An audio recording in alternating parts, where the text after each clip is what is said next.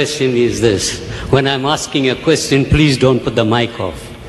Because this is what you did in the city hall. If you want to answer a question, you answer it full. So first, I want to tell you, praise the Lord, before I start my question. Hallelujah, glory to His name. What I want to ask you is this. It has been mentioned from the platform that all are born Muslims. I want you to prove that I'm a born Muslim. No problem.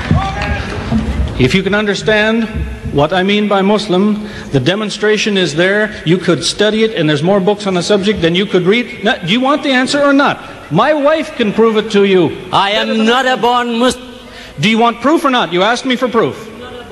Do you want proof or not? Do you want proof or not? You asked me for proof. Now, as soon as I open my mouth, you tell me I'm not. If you want proof, I'll give it to you if you be quiet. The proof is what you will find if you investigate what do people believe if no one comes and tells them what to believe.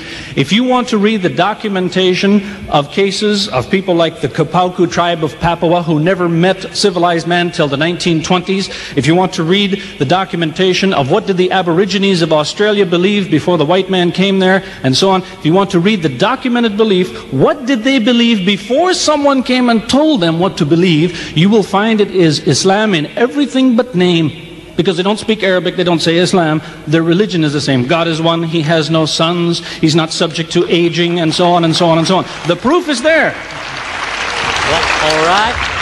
I will answer you for that. Can I answer him? No, I'm afraid you can't, sir.